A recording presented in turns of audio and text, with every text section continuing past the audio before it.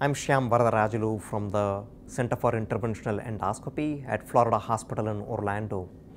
I'm here to present the findings of a prospective randomized trial that compared endoscopy and surgery for pancreatic pseudocyst drainage.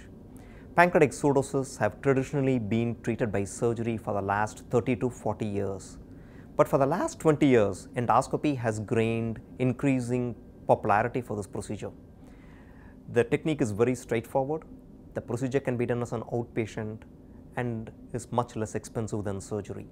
But this has never been proven in a prospective randomized fashion. So we conducted a prospective randomized trial at the University of Alabama at Birmingham. We enrolled 40 patients, of whom 20 were randomized to endoscopy and 20 were randomized to surgery. All patients with walled-off pancreatic necrosis were excluded from the trial, and that was about 80 patients within a year period. Among the 40 patients who were randomized to two groups, the main outcome measure evaluated was the median time to recurrence of the pseudocyst. It is claimed that at surgery, the incisions are much larger, and hence patients have a lower rate of recurrence compared to an endoscopic drainage.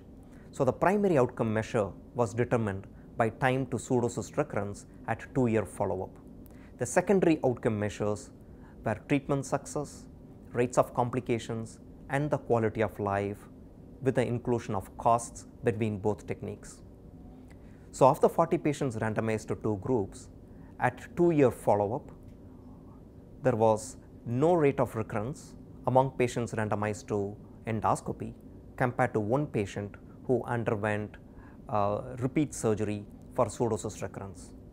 On the other hand, among patients randomized to endoscopy, 19 patients had treatment success and one patient had a treatment failure compared to no treatment failure in the pseudocyst cohort.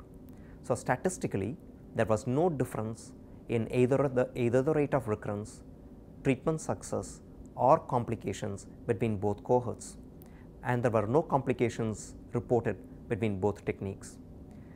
The mental health and physical health scores at 24-month follow-up were significantly better for endoscopy compared to surgery, and endoscopy was $8,000 cheaper compared to surgery per individual patient. So the conclusion of the randomized trial is that endoscopy and surgery have comparable treatment outcomes with regards to rates of recurrence of the pseudocyst. The advantage of endoscopy is that the quality of life and the costs are much cheaper compared to surgery. However, a caveat of the study is that these findings pertain only to pancreatic pseudocyst and not patients with walled-off pancreatic necrosis. Thank you.